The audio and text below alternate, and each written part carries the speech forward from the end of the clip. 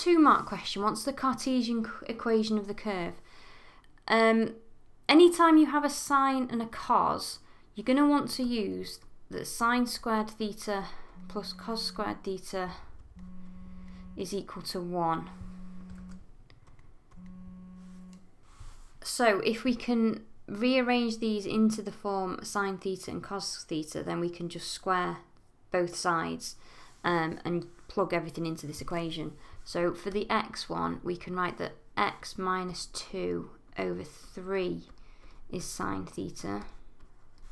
And for this one, we're going to have to write that y is going to be add 2 cos x to the other side. So 2 cos theta is going to equal 1 minus y.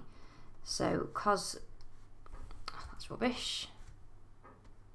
Cos theta is going to equal 1 minus y over 2.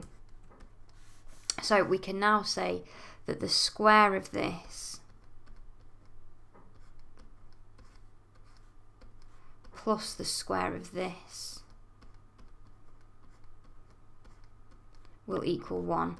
That is as far as you need to go. Notice it's only 2 marks. They're not going to expect you to tidy that up, expand it, make it look pretty.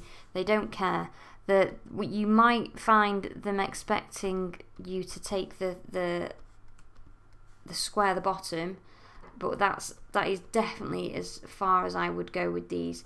They've not specified that they want it in a form without fractions. Sometimes they say that. They've not said that here, so this is perfectly acceptable and definitely where I would stop.